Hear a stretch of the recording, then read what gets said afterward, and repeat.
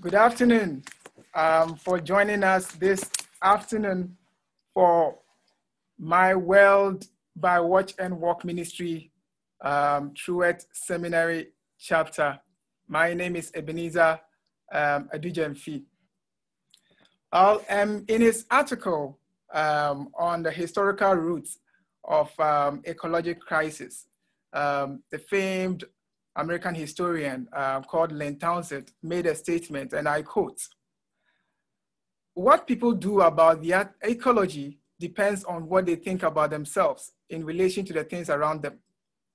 Human ecology is deeply conditioned by beliefs about our nature and destiny, that is, by religion." These statements underscore the fact that we as humans, we cannot do anything about the way we, treat the ecology, or we treat the environment. We cannot salvage the environment or the problem that we are facing if we do not change the way we think about ourselves in relation to the environment. And especially for Christians who claim that God created the world and that the creation is good, and then everything that we see deserves attention or care, we need to do more. So it's quite disconcerting or quite worrying when we feel or we see that the church is silent and less proactive when it comes to creation care issues. And that is why Watch and Walk, we would like to address or speak to this issue with this program dubbed My World. Our prayer and our hope is that at the end of our discussion today, two things will happen. If you are a minister or a Christian leader, you will learn to integrate creation care intentionally into your ministry. And if you are a Christ follower, a Christian in general, or you're an audience listening to us, you just learn to take care of your world by leveraging the goodness of the Lord. If you're a Christian, you are leveraging salvation to tend your creation. That is our hope. To help me do that today, I have with me, three great personalities. First, I have Kofi Domfeh. Kofi Domfeh is a journalist, and he's also a global Goodwill ambassador. And Kofi is also a climate reality leader. Thank you very much for joining us, Mr. Kofi Domfeh. Thank you to Eben. I also have Dr. Robert Creech. Dr. Creech is the holder of Hubert H. and Gladys Raborn Professor of Pastoral Leadership, and he's also the director of Pastoral Ministries at Baylor's Truett Seminary. So, Dr. Creech, welcome to My World. Thank you. It's good to be with you. I've been looking forward. Thank you very much for joining us. And then last but not the least, I have Dr. Roger Olson. Dr. Olson is a professor of theology, and he's also the holder of the Valentine Chair of Christian Theology and Ethics at George W. Truett Seminary. Dr. Olson, thank you and welcome to My World. Good to be with you. Thank you very much for joining us for this discussion. Now, before I let Dr. Creech offer the opening prayer for us, I'd like to read a passage from Scripture that, we look at a lot of things, but by and large, that will be the foundation of what we've been talking about when we talk about creation care. I'm reading from Genesis. Christians, we look at Genesis as the backbone, the background of our creation theology. So I just want to look at Genesis chapter 1. Genesis chapter 1, verse 26. Genesis chapter 1, verse 26 and to 28. I read, "Then God said, 'Let us make man in our image, according to our likeness, and let them have dominion over the fish of the sea, over the birds of the air, and over the cattle, over all the earth, and over every creeping thing that creeps on the earth.' So God created man in his own image. In his image God created him, male and female, he created them. Then God blessed them, and then he said to them, be fruitful and multiply, fill the earth and subdue it, have dominion over the fish of the sea, over the birds of the air, and over every living thing that moves on the earth. And then there's also other creation account in Genesis chapter 2, verse 15. I'm just taking one verse from that. That is verse 15, chapter 2, verse 15 says that, then the Lord took the man and put him in the Garden of Eden to tend it and then to keep it. So that is by and large where we take our creation story from Genesis chapter 1 and 2 for all of us Christians. So I'd like Dr. Creech to offer the opening prayer for us, and then we start our discussion. Thank you, Ebenezer. I'm going to borrow a prayer that was penned by Pope Francis, and it's a prayer for the earth. And what he expresses here is, I think, what our hearts want to express. I'm going to use his words, but we'll pray it together. All powerful God, you are present in the whole universe and in the smallest of your creatures. You embrace with your tenderness all that exists. Pour out upon us the power of your love, that we may protect life and beauty. Fill us with peace, that we may live as brothers and sisters, harming no one. O God of the poor, help us to rescue the abandoned and forgotten of this earth, so precious in your eyes. Bring healing to our lives, that we may protect the world and not prey upon it, that we may sow beauty, not pollution and destruction. Touch the hearts of those who look only for gain at the expense of the poor and the earth. Teach us to discover the worth of each thing, to be filled with awe and contemplation, to recognize that we are profoundly united with every creature as we journey toward your light. We thank you for being with us each day. Encourage us, we pray, in our struggle for justice, love, and peace. In Jesus' name, amen. Amen. Thank you very much, Dr. Creech, for offering that prayer. I'd like to start with Kofi. You have been in the development journalism for some time, environmental issues, and traveling all over the world, covering even with the climate conference and all that. Help us understand the seriousness of this issue before we look at the Bible verse that we just read. How seriously should we take this when we talk about climate issues, climate care, when we talk about environmental issues? Well, thank you very much, Eben, for this opportunity. And I think I'm very, very excited to be part of this noble exercise. One thing that I always say is that as Christians, as humanity, we have the responsibility to tend our land or our environs. And what is the phenomenal climate change that is currently happening should be the concern of everybody. And that is what I always say, that talking about climate change should be everybody's responsibility, because it affects everybody. Nobody is immune from the impacts of climate change.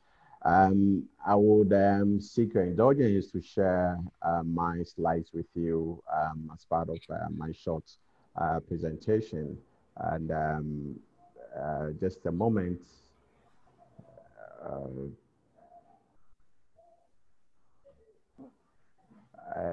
Is it visible now, please? Yeah.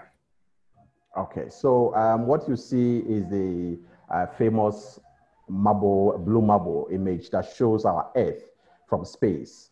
And this reminds us that we are all sharing in the same home, the home that was created by our Lord, our God. And I also need to let you understand that this is how creation was made. But along the line, natural greenhouse gas layers were made for our own good.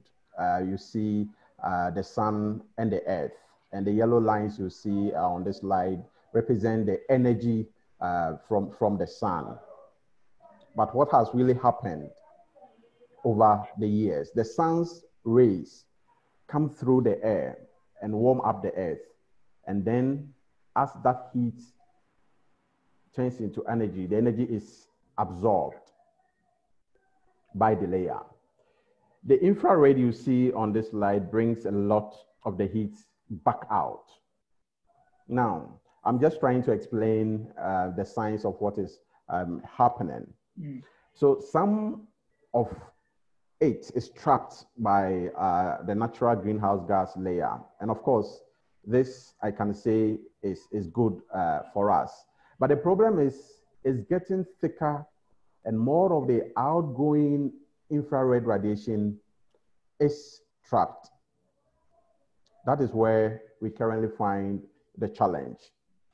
It's getting thicker because we are spewing 152 million tons of man-made global warming pollution into it every day. And it's treating it like an open sewer. So you ask, where are all these coming from? A lot of sources, from landfills, through transportation, burning forest and cropland, animal agriculture. The permafrost is thawing, and it's playing out a role currently. One of the biggest sources by far is our reliance on fossil fuels. And since World War II, that's been going up dramatically. So fossil fuels constitute the largest of the challenges we are currently facing. And that is what I want all of us to put our minds to. As a result, the temperatures are going up very fast. It's unmistakably clear that the scientists are telling us that this year already, we have more than 70% chance of being the hottest year ever measured with instruments. And I must say that this is scientific. And 19 of the 20 hottest years we've ever seen since 2001. And the 5 hottest we've had is in the last 5 years alone. I think you are in the US. We are seeing the heat go up all over the world. And in Miami, in the US where you are, we've had the hottest week ever this year. Not only in the US, Australia in their winter had several months ago experienced very extreme weather conditions. And here in Ghana, we are also not left out. We are among African countries that are recording all round or all year round high levels of temperature. And I must say that when it comes to Africa, we remain very vulnerable because of our poor economies and conditions. Now, Europe as well, it goes on and on and on. It's telling you that the reality on the ground, it's something that everybody should attune the mind to. So the world as a whole, it's getting into the tipping point, I must say. And like I said, it's as a result of most of the human activities on the environment. Over the years, I have, as you said, I've attended a lot of conferences talking about what we need to do to be able to reverse these changes that we experience in the extreme weather conditions. One of the most profound documents that has come out of the climate change talks is the Paris Agreement. And the Paris Agreement stipulates that the whole world needs to do something and do it faster to be able to reverse the trend of climate change. So the question you ask is, what do we really need to do to be able to reverse some of these changes that we are experiencing? Okay, yeah. The critical ones are in the area of green energy, moving into solar and wind, most especially. Just to take a look, 20 years ago, the best predictions was for wind energy. And now is the main thing to go. If we are to go green, wind is one of the most powerful energy sources that we need to be attuning our minds to. We also need to be looking at solar energy. which is also very critical. Okay. It's being predicted that solar is going to be the game changer in the future. Okay. So what I'm trying to drive at is that we've seen a lot of changes in the past decades, centuries, regards human activities on the environment, and science has proven to us that these changes is leading to the climate change that we are currently experiencing. Okay. The only means for us to survive as a people is to begin to retract our steps, okay, and see how best we can invest in green sources and try as much as possible to go slow on the use of fossils to be able to survive the future. Okay, thank you very much, Mr. Domfeh. Thanks a lot for that. Now, I'd like to ask Dr. Olson this question. Now, based on what Kofi has shared, I mean, obviously, we are feeling the groanings of nature, of creation. And as I read, you know, from the beginning, this is the world, I mean, this is God's creation, and Christians, we profess creationism. Help us understand even the scripture and even your own understanding of the Bible and how we look at this theologically. What do the scriptures mean when it talks about creation, God creating the world, giving man, you know, some sort of dominion or authority? What do those scriptures mean, and what do they not mean when it talks about the kind of authority or stewardship that God has given us? Mm-hmm. Well, first of all, let me say that this is not any kind of new subject, that theologians have been wrestling with this all of my adult lifetime. I can remember when I was in seminary in the 1970s, we talked about this. I don't remember what year it was, but, and maybe Dr. Creech can help me here. There was a very famous or infamous essay published by a scientist by the name of White. Robert, do you remember his first name? Is it Lynn White? Lynn White, thank you. Yeah, so I don't remember the year, but it was sometime, I think, in the 70s or 80s. Lynn White published this article that really blamed Christianity, or the Bible and biblical Christianity and Judaism, for the ecological crisis. And it all pinned on that word dominion and how that's been traditionally interpreted.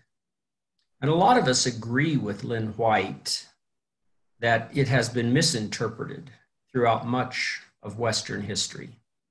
In Europe and North America, many Christians have interpreted God's mandate that we have dominion over the earth as the right to exploit the earth for our own purposes, for our own comfort, our own flourishing. But in the last few decades, there's really been a turnaround in at least academic and scholarly Christian circles, arguing against that interpretation and saying that was a huge mistake.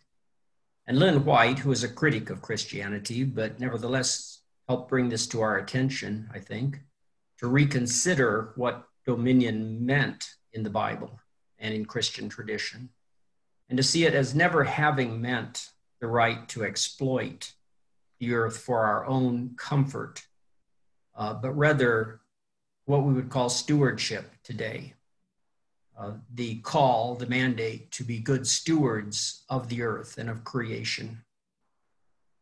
So there's just been a plethora of books and articles written about that. You cannot go to any professional theology meeting of any size without hearing this and hearing it talked about. And I would agree with that. I think that is what we ought to interpret dominion to mean, is stewardship. And that has just always seemed fairly obvious to me. I know there are people who disagree and who still think that since Jesus is coming back, why should we take care of the earth? He's going to destroy it and renovate it, start over again, or whatever their belief is about that. And I think, as Christian theologians, it's part of our task to correct them at that point and say, look, even from just a human perspective, not even necessarily just from a Christian perspective, but just from a human perspective, we have to recognize that the crisis that we've just heard about again is devastating and is going to lead our children and grandchildren into great misery if we don't turn things around quickly. And I am hearing that talked about in progressive churches, and those are the only ones that I go to, so I don't really know if talked about in fundamentalist churches or not. I would hope so. Okay. Thank you very much, Dr. Olson, for that analysis there. Dr. Creech, well, you've been a pastor for a long time, and you know the situation with our pastoral leadership and churches. Help us understand also, why is it that, based on what Kofi said and also what Dr. Olson said, why is it that this is not really at the foreground of the church's witness? Why is the pulpit, a bit reticent when it comes to care? What is really missing? Yeah, I think on my list of things would include the two things that Roger just talked about. Is we've got a misunderstanding of the theology of dominion, where we've seen it as exploitation rather than care and stewardship. There's one. The second is we've had a view of end times that is a kind of escapist version. Jesus is coming. I've heard people say, we don't need to worry about world oil supplies. Jesus gave us enough oil in the earth to last till he comes back. And so we can use all we want. And there's no need to take care of this world. It's going to be destroyed, which is not only we misread Genesis 1, we've misread the passage in 2 Peter about this earth, and it's going to be renewed, Peter says, and John says in Revelation 21, a new heaven and a new earth. But we've had an eschatology of escape. We're going to leave this world behind and go to heaven when we die. There's a third, I think, contributing idea that's kept pastors from addressing this and lots of other issues. And here I want to refer to Wendell Berry. And he says that what developed in the United States is a kind of Southern gospel came out of the reticence of the pulpit to address the issue of slavery. That when you had Southern churches with slaves in the balcony and slave owners on the first floor, and the pastor's salary was dependent upon those on the first floor, it became safer to talk about going to heaven, about prayer, about spiritual things, rather than talking about how the gospel applies to the issue of slavery or war or economics or many, many other issues. And he said, so what developed in Southern churches in the U.S., and we exported to many, many places, was this kind of Southern gospel that's all about going to heaven when you die and not about how we're to live right now. And that's carried over. So right now, the pastor in, say, a church where I served in Houston, Texas, where large numbers of people in that congregation make their living working in petrochemical plants, to stand in the pulpit and address the issue of climate change requires some kind of, it requires stepping over a line, because they would rather you just talk about prayer and going to heaven when we die. Those are important subjects, but the gospel is fuller than that. And so I think that's part of it, this kind of Gnostic theology where we have separated the material world as not on our agenda. And it's just the spiritual world that matters for us. And we've lived with a kind of Gnosticism in Christianity, particularly in the South, but I'm sure it's in other places as well. And we certainly exported our share of it. So that's a couple of things I think about. Wow. Thanks a lot, Dr. Creech. So the point is that most of the time we lack the confidence, we lack the boldness to address it because of the kind of people in our congregation. And I think as believers, we should learn, especially Christian leaders, should learn from that. Kofi, in a church, Christian, a Christ follower for all these years, and you talk to your friends, and you've observed people who attend church every day. What seems to be the problem there? I think sometimes we seem to divulge ourselves as Christians from the fact that environment is part of our service to God. There is a saying that cleanliness is next to godliness. You can't live in an environment that is filthy, that is not clean, and profess to be living the Christ life. I always allude to the fact that God, when he created man, placed him in a garden. And the garden signifies the environment in which we are living in. The Bible tells us that everything was in the garden for man to use to survive. In other words, under no circumstance should someone who professes to be a Christian do anything to harm what God has given us for our survival. I'll give you a typical example of what I've observed within Christendom. When I go about planting trees, for instance, somebody will ask you why you are spending a lot of time in communities, trying to engage them to replant what they've uprooted, trying to green their environment. Why not use the same energy to win souls for Christ? Then my argument is that they go hand in hand. If I win a soul for Christ and that soul is not living right, the person will turn around and accuse God of not giving him or her a good environment to live in. But when you create a conducive environment for people to live, worshiping God becomes even easier. So it's high time we link Christianity to not just a matter of faith and living righteousness as a matter of spirituality, but being holistic in the way we worship. Worship is not just spiritual, but something physical. Physical as to how you relate to your people around you, or humanity. And humanity also encompasses the environment.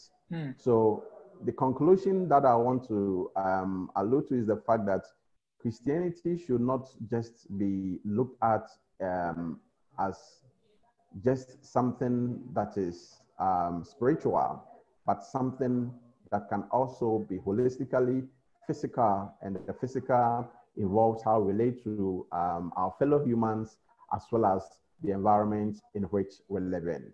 Okay. Thanks a lot, Kofi, for that submission. So what you said reminded me of what I picked when I was learning Hebrew. The word for worship is the same word for work, avoda, and it's the same word that the Hebrew uses for worship. And then in this context, like what we do, the work we do, even in the environment, is a way of worship. And as Kofi is pointing out, the idea that we have this narrow view of worship is about going to church and then receiving the sacrament and then partaking of these activities, but doesn't have anything to do with the way we treat the environment. And thanks for that insight. Dr. Olson, so from what Kofi said, it means that there is something we can do to leverage, to tend our creation. There's something we can do in the understanding of our salvation. And how do we leverage? What would be how can the right construct of our salvation experience help us to really tend the environment? That's what I want to say. Well, I get asked these questions all the time in my theology classes. And I usually begin by saying, go ask Dr. Creech. Because Dr. Creech is the practitioner. He's a pastor, And I haven't. I've served on church staffs, but I've never been a lead pastor of a church, especially not a large church. But I have sat in the pews a lot and listened and participated in many churches over my lifetime. And I've certainly observed what Dr. Creech said about pastors being under tremendous pressure. My father was a pastor for 52 years. And I can remember him talking at home about the various segments of the congregation and individuals, and how to keep them in the church when he was preaching things that maybe they considered kind of stepping on their toes, so to speak. That was a phrase that people used, that when the pastor stepped on people's toes, he was in real danger. You didn't mix the gospel with anything else. And the gospel just meant what Dr. Creech was talking about in the churches I grew up in, how to get to heaven. So what do? I think we need holy boldness. And I think I encourage my students when they're interviewing to possibly be a pastor of a church or a church professional to tell the committee and the congregation before they sign on the dotted line and become the pastor or assistant pastor or whatever, that they are going to preach the whole gospel. And they're going to promote the whole gospel, which includes creation, and it includes poverty. It includes many things that people have not traditionally thought of as part of the gospel. And if the church says, no, we're not going to let you do that, then I really think they just need to not be at that church. Now, a lot depends on how you say it, of course. I'm not encouraging people to be a bull in a china shop and go in and just say, I'm going to come in and tear everything up and, tell you that you're all horrible people and so forth. But I think you do need to make clear to the congregation that you're going to preach the whole gospel, including God's care for creation, and that it's part of our discipleship that we participate with God in liberating the creation from bondage to decay. Ultimately, only God can do that, but we can do a lot in the meantime. And so there's just so many things I think a pastor can do. For example, don't begin with a sermon on fossil fuels and how we need to move away from them, but begin with a sermon on a holistic view of creation. That creation is a gift from God to us, and that God wants us to care for it, just as he wants us to care for souls, and that they go to heaven. And, begin at a very simple place and move on from there. Don't, grab the bull by the horn, so to speak, immediately, but work your way toward it. And then end up with some concrete suggestions, maybe a year or 2 years into your pastoral ministry, that the church use solar power, that the church use wind power, that the church look for electric providers that do that instead of relying on ones that use nuclear or fossil fuel, and so forth, and then begin to raise the consciousness of the church through Sunday school lessons and through Bible studies and even from the pulpit. I've seen it done very well, and I think it can be done. But, a lot of our churches, as Dr. Creech was saying, are very closed-minded toward that, especially in the South. Not only in the South, I've seen it happen elsewhere. I think we need to be as wise as serpents and harmless as doves as we go about this, but keep pressing forward and not just give in to the Gnostic gospel that Dr. Creech so ably talked about. It's so prevalent. Okay. Don't give in to the Gnostic gospel. And that's a bold thing to do when you tell the committee that you're going to preach the whole gospel. Because that's what God would have us do. I remember Paul's address to the Ephesian elders in Acts 20, where he told them, I'm now innocent of the blood of all men, because I have not shunned to declare to you the whole counsel of God. And I think that's what God really wants us to do. But the question is, will you be able to declare the whole counsel of God when it's going to possibly affect your paycheck? That's a difficult, but then that is the gospel that God has called us to. And that's what we have to be committed to. Dr. Creech, before you come in, I mean, someone sent a question. I think Cecily McQueen sent a question to you before you talked about even the right construct of salvation. She obviously, from her question, kind of knows you more. That I wonder what Dr. Creech has learned about taking care of God's creation, working on his farm, Creech farm. She understands you've been doing a lot of farming. So has it taught you anything? Well, farming's an exaggeration. Gardening might be more appropriate. We have a large garden, but we also are restoring 80 acres of land to native prairies and grasses, and for a variety of reasons. One of those we're just getting into. I was on a call yesterday with a work group from Rice University, the Baker Institute. They're working, one of the things that's been learned about grasslands and prairies is that they take the carbon dioxide from the air and store it, but they store it in the soil because almost 2/3 of prairie grasses are below the surface.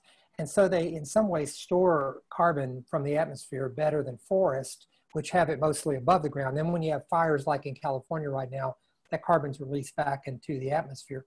When grasses burn, there's just a smaller percentage of it is going back into the atmosphere. So that's one of the reasons we're doing the project, is to help contribute to a little healthier air. I mean, 80 acres is only 80 acres. That's a small piece, postage stamp, smaller than that. But it's what we have, and that's what we have to work with. So we're learning.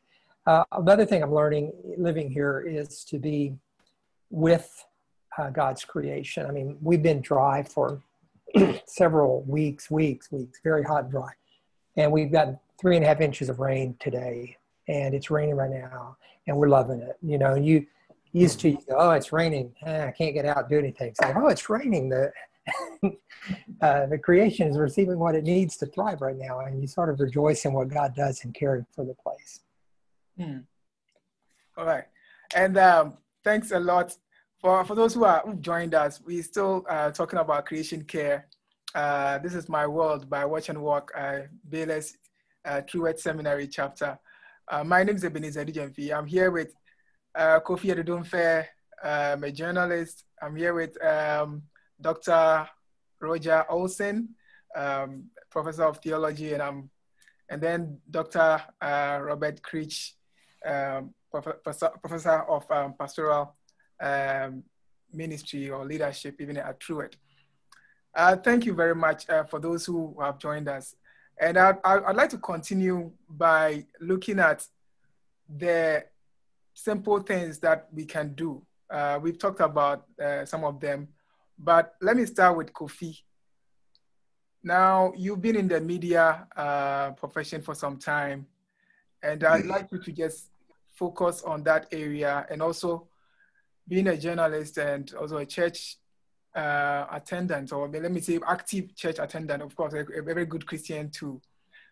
What would you tell people who are listening, who are in the media profession, and also those who are in the pews, or your laymen, lay believers, or lay theologians, if you may call them that way?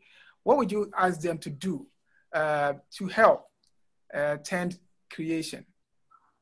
Okay, thank you, and that's a very beautiful one, because that is the bottom line. What do we need to do to really care for nature? And I love the submission by Eugene that the church, for instance, should start thinking about how they can also go green. For instance, if you have the ability to go solar, why not go now than focus on hydro? If it's better for you to use wind and solar, this is the time for you to do it as a church.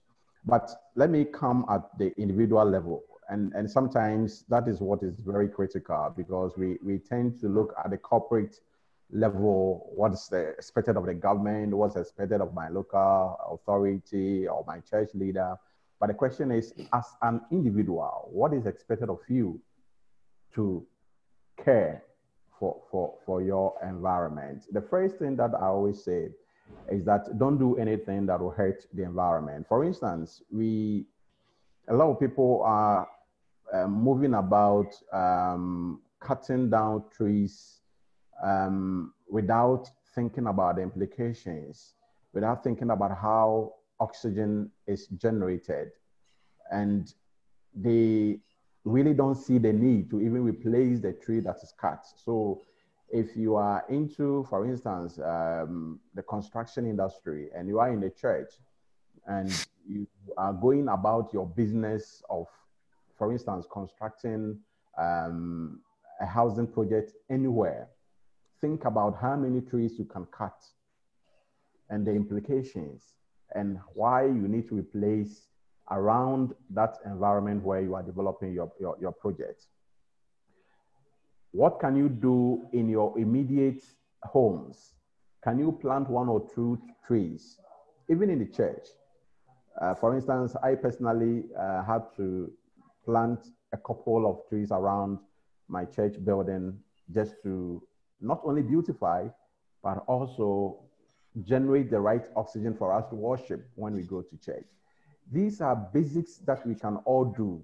And one of the things that we as journalists, people in the media, for instance, need to also do is to talk more about nature and how we need to care for it. It cuts across. If you are a Christian and you are a journalist, you have double responsibilities.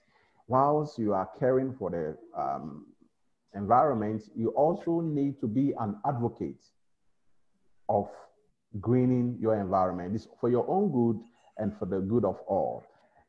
As I'm speaking to you now, people are talking about extreme weather conditions here in Ghana, because when the sun does come, it's scorching hot and highly unbearable. And when the rains also come, they come torrentially, and they are always at the extremes. And people keep asking, why are we experiencing this? There are impacts on the road infrastructure. In fact, every facet of the economy, diseases. We are currently talking about COVID-19.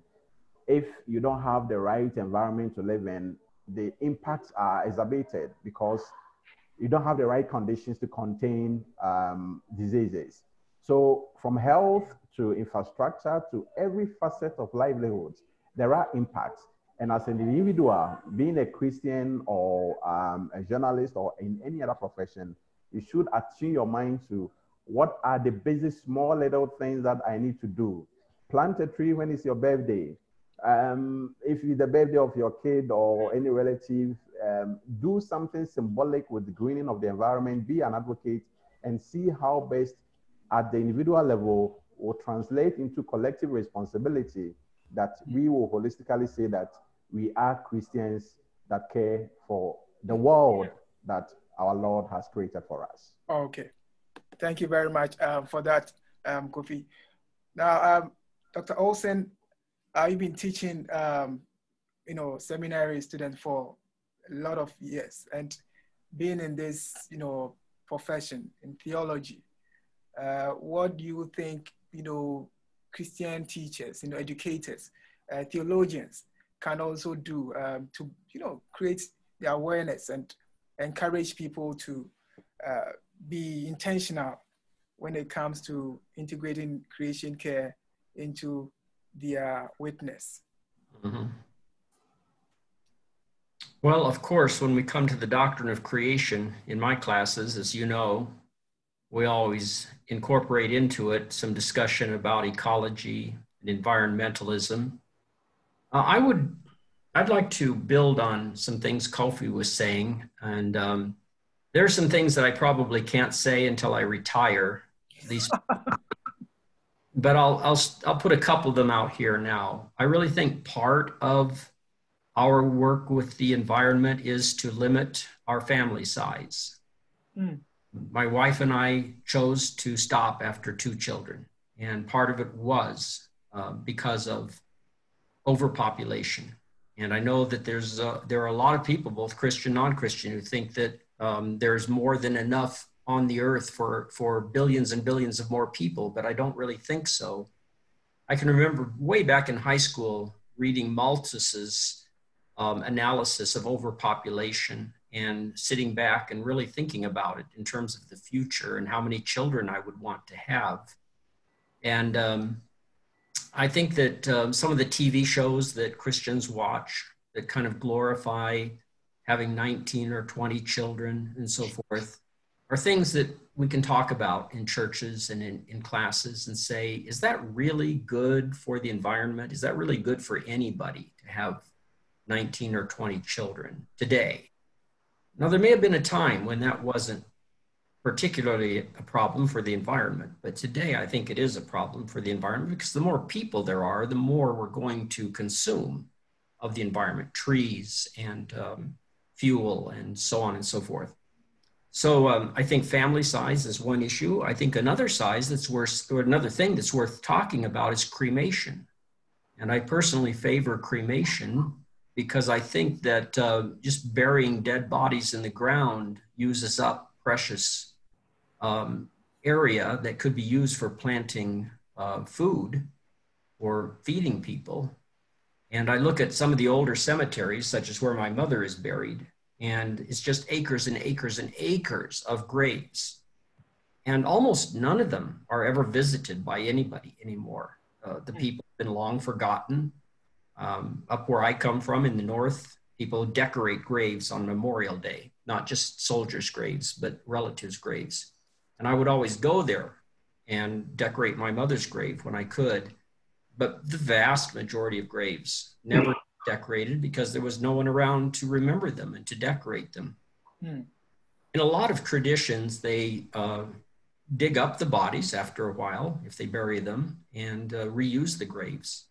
I would say, I think cremation is a real alternative that we need to think about. So those are just two examples of things that I know a lot of people aren't going to want to hear about, but I think are worth us talking about. Wow. Wow. Yeah, really worth pondering. Thank you very much, Dr. Olson. Before I go to make your final comment, Dr. Creech, I have a question. It's more like a rhetorical question. Nana Ochebwate is worried. He said that, I wonder why any true Christian would do anything to hurt the very environment that sustains our lives while the second coming of Christ tarries. It doesn't really make sense. But that is the reality we are facing right now with alarmism and trying to, people who come and they say that people are just trying to exaggerate. So, but already God has already promised or talked about it in the Bible. So why do we care? And they always, claim that those who think about creation are just alarmists. So that is the reality. And Dr. Creech, your message to pastors, I think Dr. Olson talked about even some of the things that they can do to create the awareness in the church. But you talked about some of the problems, some of the difficulties that just quickly address pastors, church leaders. Sure. Yes. I want to add one thing to something we've been talking about. We talk about creation care as if it were its own little slice, but it's tied to so many issues of justice. The people who will hurt the most because of climate change are poor people. And there's that. Even the COVID-19 crisis is not unrelated to the way that we have exercised dominion and invaded places on the earth and brought back diseases from animals that we really weren't intended to have contact with. I mean, our behavior on the planet has consequences. And so just want to add that it's not an isolated, it's connected to everything. Your question, what are some practical ways that Christ followers can integrate this in their witness? One thing I would say it's really important is to live it before you lead it. We examine our own lifestyle choices as a pastor, our own consumption, our own practices. And we have no place for judgmentalism because all of us are complicit in what goes on. If we ever drive a car, if we heat our houses or cool them, if we eat food from the grocery store, anything we do has had a part to play. And so we're all complicit, and we need to, just rule out any judgmentalism or high horse position on this and work on our own lifestyles. We change in our own life what's easy to change, and then we work on changing the things that are more difficult to change about our consumptive habits, what we purchase and why. And the thing that brings us closest to our connection to the earth is something we do 3 times every single day, if we're fortunate, and that is we eat. Our food supply is our closest connection to the soil. And just how we eat, what we eat, where it comes from, how far it's transported, all of those things contribute, or our contributions to part of the problem. There's been a movement in the last couple of decades called slow eating, and that is an acronym. It stands for eating things that are seasonal, what's growing right now, things that are local, grown within a reasonable amount of distance from our own place so that it's not transported and we've added calories to that. Things that are organic, not for health reasons, but organic growing methods have to do with how the soil is treated. And things that are whole, not processed food, eating whole. So seasonal, local, organic, and whole is slow eating. That's one thing we can do. I would encourage anybody, right? If you live in an apartment in the city, get a pot and grow a pepper plant. Do something to grow some of your own food as a reminder that the food comes from the soil, from the earth, from the sky. This is God's gift to us. So live it before you lead it. A second thing I would say is that we have to learn to have affection for the creation. Stewardship is a good model, but I think maybe even a better model is that we are participants in creation. We share it with all the other creatures on the earth. And to learn to know them by name, is a way of learning affection for the creation. Living here in the country, we have all kinds of creatures that we deal with, and I'm trying to learn their names. I'm learning the names of plants and animals and insects and reptiles and all kinds of things, because once you know their name, you know a little bit about their life habits, you're not so quick to be afraid of them, or you're as quick to destroy them. So learn some affection for the creation, learn to love what God loves. And then I would say preach and teach God, the goodness of God's creation. Genesis 1 and 2 are important places to start. I mean, my goodness, it's all through Scripture. The book of Deuteronomy is full about instructions about how Israel is to care for the land that's going to give them life. The Psalms are full of references to God as creator of heaven and earth. The book of Isaiah is rich with references to God as creator. The book of Job, especially the last 3 chapters in there, are so full of references. The New Testament proclaims Christ as the creator of all things. And on it goes. The book of Revelation closes with the new heaven and new earth, another garden. And so I would say preach and teach the goodness of creation. Here's one thing, and Dr. Olson said this earlier, is you don't get up and lambaste people about their behavior. You teach them what the Bible says. And Baptists, particularly, the tradition I'm from, if we had started there, we wouldn't be in this mess. If we'd started with Scripture and say, what does Scripture say about our relation to creation?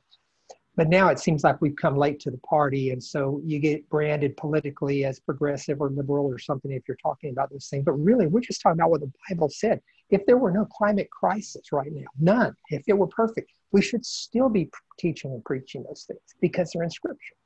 So I would say those are some things that I would underscore. Wow. Oh, thank you very much, Dr. Creech, for those comments there. Right, we will do this again, God willing, next semester. I mean, this is a maiden edition. We can definitely cannot cover everything, but I believe what we have learned would help us and will go a long way to encourage all of us to be intentional about the way we take care of our creation. I picked a thought from a book I read. I think Dr. Creech gave me that book about creation care. And one thing that I learned was that, you know, the fact that Jesus became man or became a human being, that is the greatest validation of the goodness of creation, that God became matter, God became material. And so if for us, I think there's this author, Dean Drummond, was talking about the fact that for us, if we say that God became material, then we are saying that creation is worthy and it's valuable, and we need to take care of it. And if we think about that, then this whole idea of deep incarnation, we look at incarnation and it encourages us to be intentional about the way we take care of our environment. So thank you very much. I would let Dr. Olson pray for us, but before that, I'll just say thank you. Thank you, Kofi Adu-Gyamfi. Kofi is a journalist, and thank you, Dr. Robert Creech, Professor of Pastoral Ministry and Pastoral Leadership at Truett Seminary. And then thank you very much, Dr. Olson, Professor of Theology at Baylor's Truett Seminary. And God willing, next semester will come your way again with my wealth part 2. But let's end with a prayer from Dr. Olson.